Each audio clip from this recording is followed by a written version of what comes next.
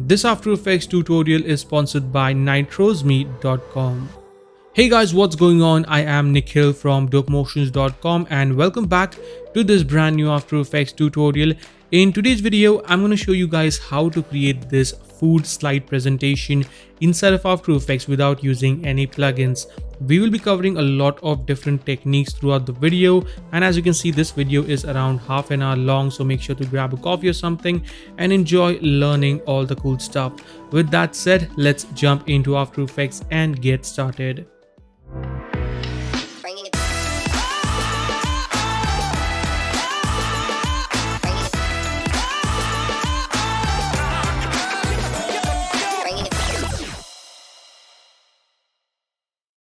Alright, so here we are in After Effects. Let's start by creating a new composition called this render as our main render comp. Let's go with full HD, that is 1920 by 1080, 30 fps, 10 seconds long. Hit OK. Alright, let's create one more new composition. This is going to be our media placeholder, so I'm going to call this media. And if you're going to create multiple slideshows, make sure you call this media_01. And then let's create one more new comp, which is going to be our scene. So let's call this scene_01. All right, so in the media comp, I will be using a burger image that I have. You can use any image, whatever that you have your product for. So you can use a pizza, you can use a number of different things, doesn't really matter. It completely depends on your choice. So let's go into scene 1 and drag and drop in our media 1 composition. So there we have our burger. Probably I'll increase the size a bit. So hit S and let's scale this up to 120 or maybe 115 should be fine. Yeah, that looks good, but it may get a bit blurry because the image is not quite that big. So I'm going to use a very simple effect called unsharp mask, which is much better than just using the basic sharpen effect. So here we are in the scene 1 and here we have a comp. Hit Ctrl Y to create a new solid called this PG for background. And on the background, I will be adding a ramp, gradient ramp actually. So let's give it a really nice red color for this one. Actually, I'm going to go with a darker tone. So something like really dark, and also increase the RAM scatter like so, just in order to avoid any kind of color bendings. And then I'm going to adjust the gradient like that. So we have a very nice looking background. So yeah, in the first half of this tutorial, we will first prepare the complete design of the slide animation, and then in the second half, we will animate it. All right. So let's place it right over here, the burger, just like so. Then I'm going to select the text tool and let's type in our text. So for the font, I will be using Nexa Rust. So Nexa Rust Slab, very awesome font. I have mentioned the link in the description to download this font. Also, you can download this complete project file from the link in the description. So make sure you check it out. It's completely free. So I'm type in classic, and it's looking quite weird at the moment, and it's because, yeah, now it's perfect. And I'm going to place it like so. Hit Control D to duplicate it. Let's put this below, and this is going to be our second text. So it's going to be classic burger. You can of course type in anything that you want, burger. And one thing that is very important is make sure you go into your paragraph tab and make sure your paragraph alignment is set to center text. It should be left aligned by default, so make sure you switch to center text. It will be later helpful when we create animations. And yeah, that's that. Now let's select the pen tool, and I'm going to create a pretty simple wavy shape here. So I can just click, and holding shift I can drag the handles. And let's create some wavy shapes. It's going to be pretty abstract, to be honest. Something like this, and something like that. And you can obviously adjust it anytime that you want. So I can, first of all, let's create a shape like this, and then if I want, I can just simply select the point and adjust this like so.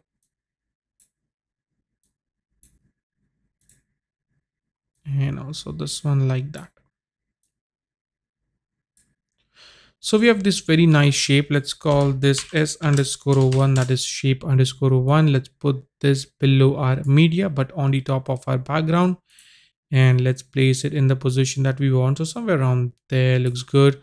And just copy the gradient ramp effect from here. So hit Control C, Control V to paste it, and then I will adjust the ramp like so. So I'm going to place it somewhere around here, and this one I'll move it like that, pretty far away. So we have a really nice shape in the background. And then select the layer, right click, go into layer styles, and let's add a drop shadow. I'm gonna set the distance to 0, just increase the size like that, really high, and bring down the opacity like that. So you can see it more properly. You can hit Control Shift H, that will hide the control layers, and then you can see everything properly. And then I'll go here and increase the noise to 5%. So we have some very nice noise in the shadow. And again, this will help us with the color bending problems. So that is looking good. Let's hit Control D to duplicate it. And I'm going to pull this below actually. So this looks very nice. I think the intensity of the shadow is way too much. So I can go into drop shadow. Let's bring that down to 25%. That looks much better for this one. So that is looking good. And here I have a logo again. You can of course use any logo, any text if you want to. I have a logo here. Let's say it's a restaurant logo. So maybe it's going to be the burger logo. So I'm going to place it, this one right here. Then I'm going to use this again, hit Control D. Let's put this below everything, hit S, and let's scale this up really nice and big and place it like so. All right. And then hit T, and let's bring down the opacity like that. So 15% looks good. So here we have our logo. Now if you want, if in case if you don't have a logo, you can simply select the text tool and type in something like burger, and increase the size like that, and you can place it in the background, and then hit T and bring down the opacity. So you get this kind of look, but I'm going to use a logo because I have one. But in case if you don't, you can always use the text. All right. So there we have our media. Now I'm going to right click, go into layer styles again, and add a drop shadow on this one as well. So here let's jump into the settings, set the blending mode from multiply to normal of the drop shadow. So I'll make some room right over here so you guys can see it more properly. Bring down the distance to 0. Let's increase the size like that, but I'm not going to keep it black. Actually, I'm going to make it kind of a darker red color, something like that. Let's place the opacity all the way up to 100. You can also go with a lighter tone that will give a really nice glowing kind of an effect, but I think dark tone looks much better on this. And let's add a noise of 5%. So that adds a nice depth to the complete scene. And then let's add the price of the burgers. I'm gonna type in $20. For the font, I will use a Nexa, a normal Nexa, actually Nexa bold. That looks much better to me. All right, and let's add a circle to this, so I can hold Alt and Control and Shift at the same time. Let's put this below. I'm going to align this into the center. Make sure the anchor point is in the center as well. Now, if you don't have the anchor point mover, which is a free script, you can simply select the layers, hold Control, and double click on the pan behind tool. That should make the anchor point or move the anchor point in the center. For this, I'll pick with a dark red color from here, and I think I'm going to make it a bit bolder, so I can go here, go into Nexa, and make it Nexa black. That would look much better. Yeah. And let's adjust this a little bit. So I'm gonna keep it something like that. Let's place it right over here. All right, and let's create a new null object, place it right over here, and parent both of these layers to this null. So yeah, we can animate them using just one single null, which we will need later on when we animate the complete scene. All right, that's that. And then finally I will select the text and add some hashtags here. It's not necessary, but just to make the composition a bit balanced here, so I'm using the burger and special. And of course you can use any font. I'm going to just keep it at Nexa full cap, and let's make this Nexa bold, I think. All right, and let's pick with the same yellow color, make it really nice and small, and adjust the kerning really high. Let's place it somewhere around there, set this to around 20. That is looking good. And finally I will add some description here. So I can select the text tool and I can click and drag. So now whatever we type will be inside this box. So I'm going to simply hit Control V to paste my text here, and then set this to left paragraph alignment, set this to 20 or something. I don't know, maybe probably increase this. Let's set this to 16.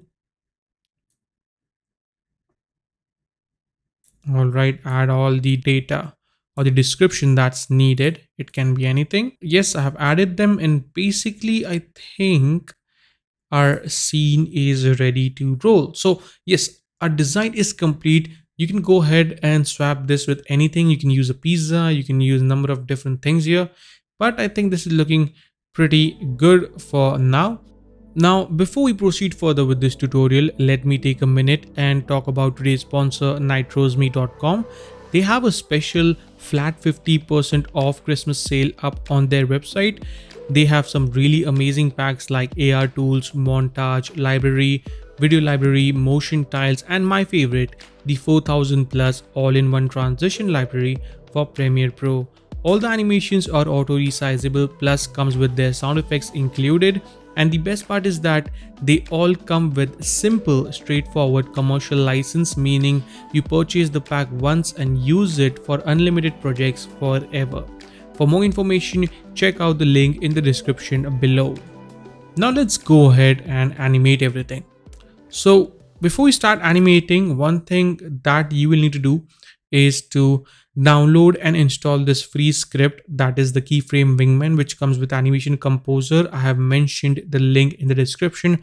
After you install the Animation Composer, go into Windows, and there you'll find the Animation Composer 3 keyframe wingman. So just download it and install it. So I will hide everything, and let's start from the background.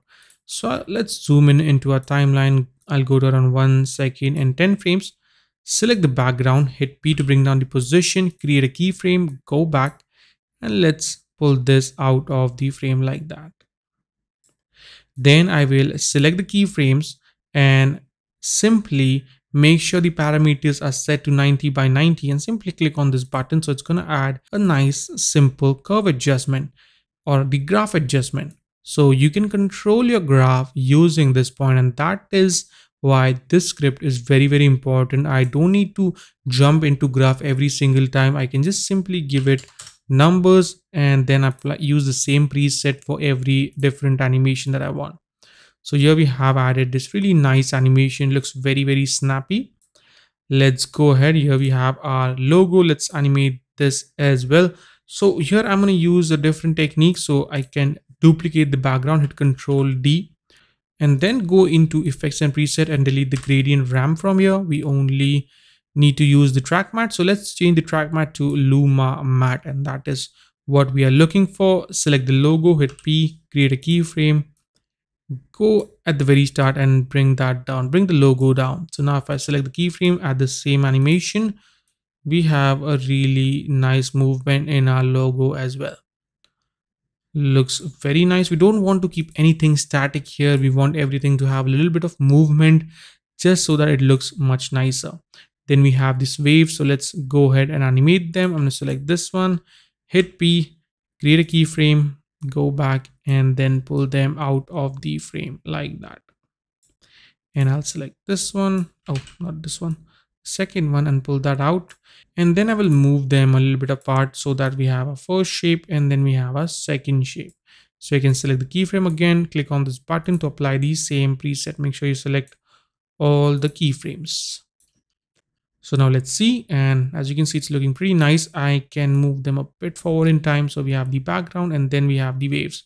I think they are very fast, so I can just increase the timing. And yes, that is looking much better. Now let's select the media. Now for the burger, I have a very interesting animation to put in. So let's hit S and I'll move my burger to around right here. Create a keyframe on the scale, move that keyframe ahead a few frames, and then set this to 0. And then for the animation here, I have a very simple script. So I'm going to just copy the script, hit Control C to copy it, hold Alt and click on the stopwatch of the scale property and hit Control V to paste it. And now we have a very nice bounce. So it looks pretty cool. And obviously I'm going to turn on the motion blur. So it looks pretty damn cool. Also, I'm going to turn on the motion blur for the waves as well. So they look pretty nice. So far, so good. I'm gonna close them all. Now let's go ahead and animate our text. So let's go at around right over here, 2 seconds.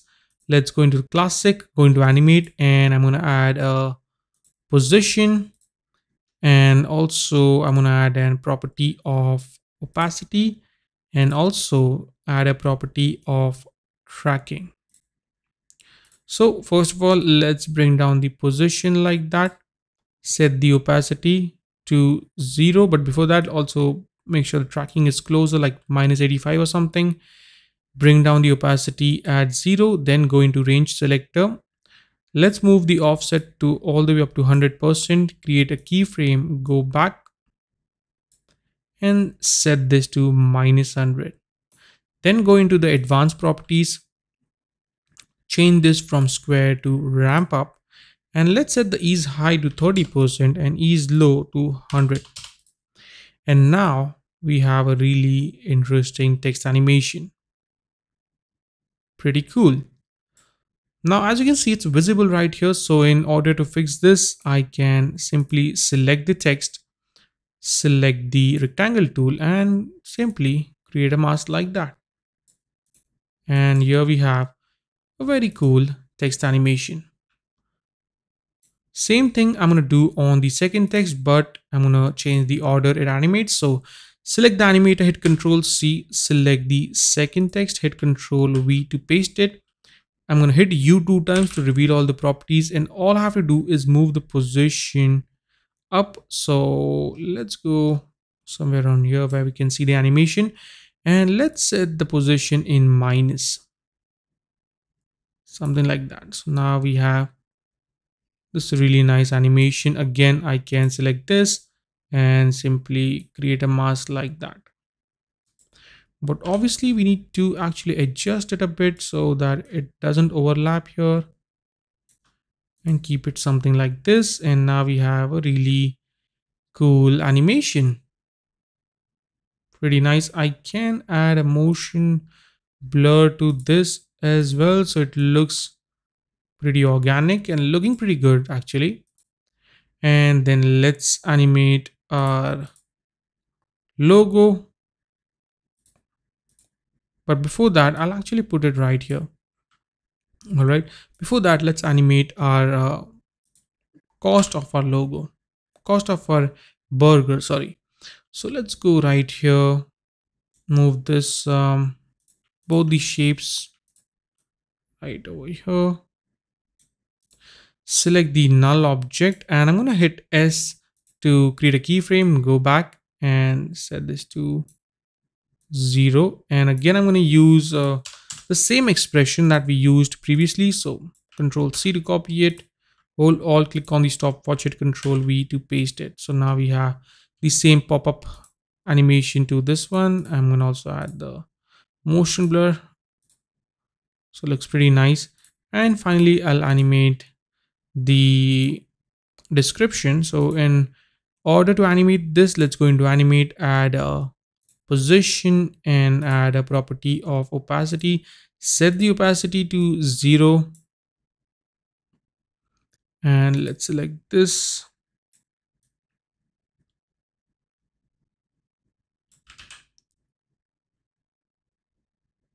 and bring down the position like so. Let's go into range selector, set the offset to all the way up to 100, create a keyframe, go back and set this to -100. Go into advanced properties, change this to ramp up and change the based on from character to lines. So now we have something like this. Looks pretty awesome. Now let's change the ease low to 100% and this one to 20%. So we have something like this. Looking pretty nice.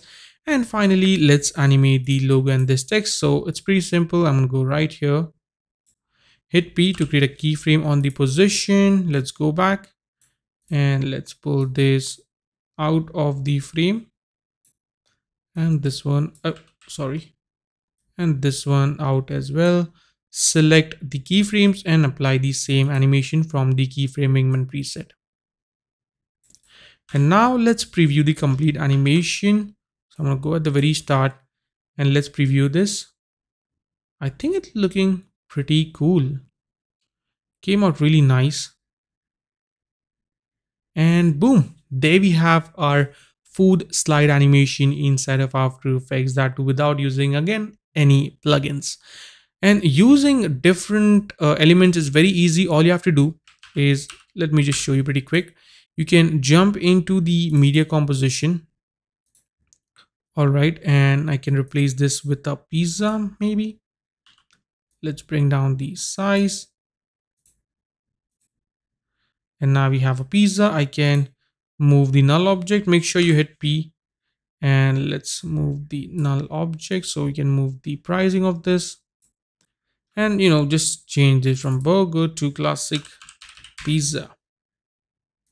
You can add all the details that you want and there you have your slide animation. You can obviously change the colors, you can do a number of different things, you can use a different animation. All in all, you can make it look pretty awesome. Now let me also show you how you can create multiple slide and basically create a complete slideshow using this technique. So in order to create multiple slideshows, make sure you duplicate these two composition inside the project panel. So hit Ctrl D. Now it's going to create scene 2 and media 2. Now let's go into the render comp, drag and drop in the scene 1 and the scene 2. Let's say an animates like, let's say go to 5 seconds and then move out the scene 1. Now you can jump into the scene 2 and then replace the media 1 with media 2. So select both of these, hold alt and then drag and drop it. So it's going to replace that. Then jump into this. I'm going to make this burger. Let's go into scene 2 and now also change the text basically. So let's go right here and change this to burger. All right. And very important is that we need to change the color. So I'm going to keep it red for the burger. Let's go into scene 1 and change the color for the pizza. So let's go with something like maybe a yellow. So let's go with a nice kind of and let's make it kind of an orange a bit. That looks good. Select this, hit Ctrl C and paste it on the shapes as well. So hit Ctrl V and then obviously I can adjust the points. So I can move this somewhere around there, move this one to something like this, and then hit Ctrl C and paste it on this one. And then change this text to something like red.